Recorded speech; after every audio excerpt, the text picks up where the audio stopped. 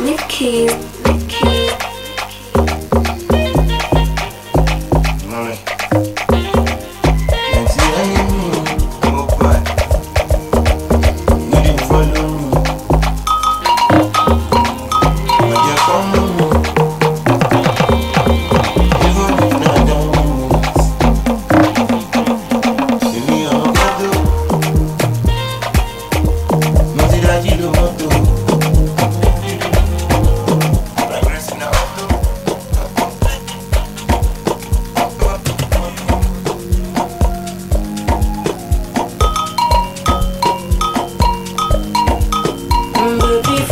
Command like zombie. Go down on me, oh, with your coca body. From my command like zombie. Beep, beep, beep, beep, beep, beep, beep. Yes, you cannot be a zombie around me, that is just the truth. So from the introduction I'm giving now, yes, my video is to enlighten you and make you much more better than the way you visit my page at the beginning. So our video today will focus on how to make the Virtual DJ application, introduce some drum kit, yes, as you can hear at the background, to fine-tune our DJ software to give us what we want. It's all about putting your imagination to reality. So as my profile pics have said, a lot of people have asked questions, what do I do? What am I? Am I into software development? Am I into DJ? Am I into engineering, designing things, inverter, and a host of things? The key thing there is, all I want is for you to be able to solve your own problem. That is all. So let's focus on how to introduce drum kit into our Virtual DJ application today. So we'll be starting with from our system that you can see. You go to your start menu, visit your document.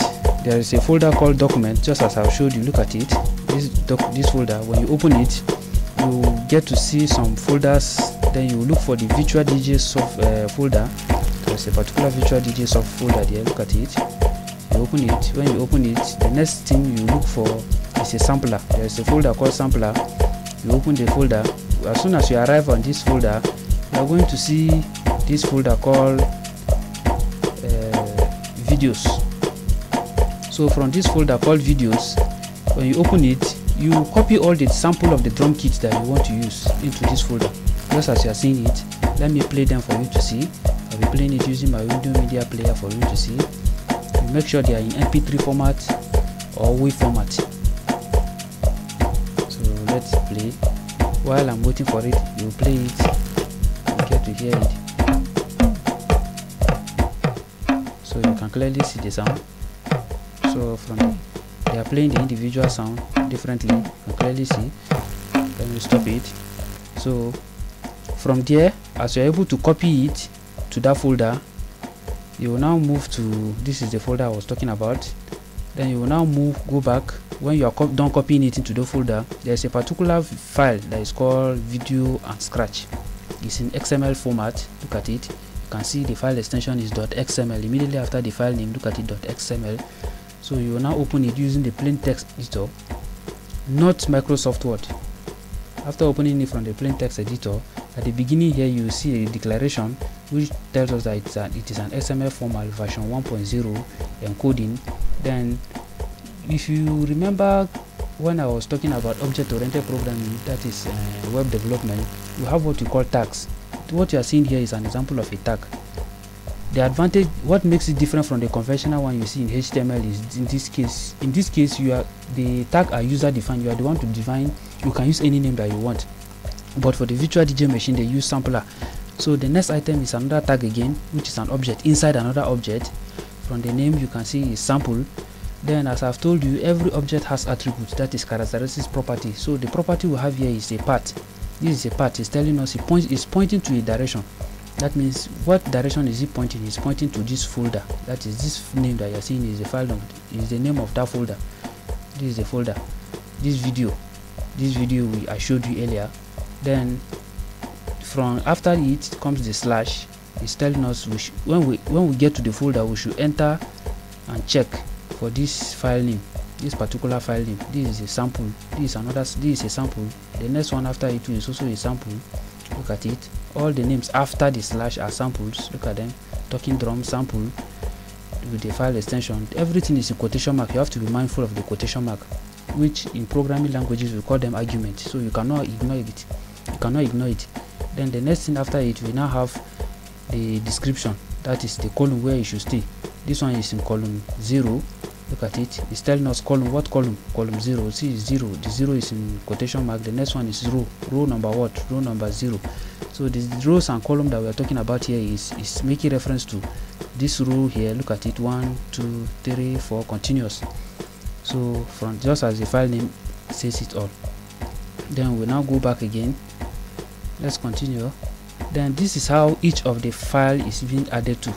Each of these names you are seeing is the file names. These are the file name of the sample of the drum kit. That is a sample of the sound that we want. So you can use your own file name. Maybe you can use, maybe whenever you press a button, it should say something about you as a DJ.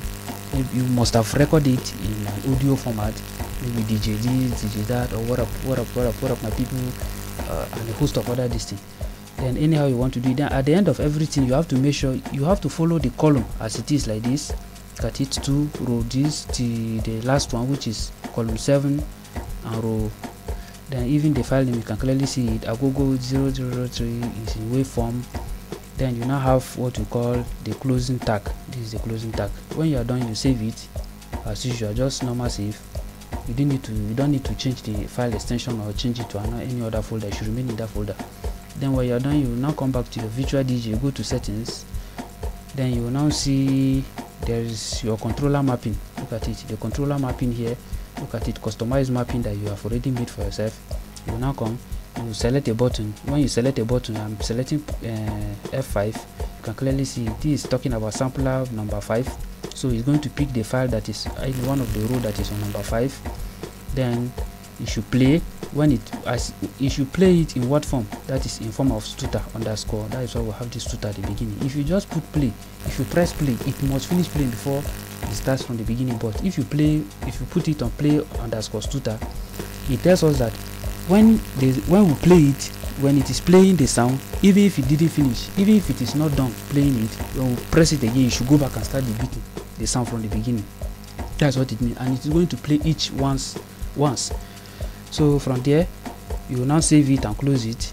Then I think that is all you need to know at this point. Then from there, you can now come to your virtual DJ, maybe refresh it, then start enjoying it.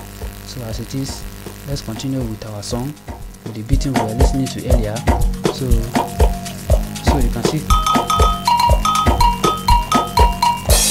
yes.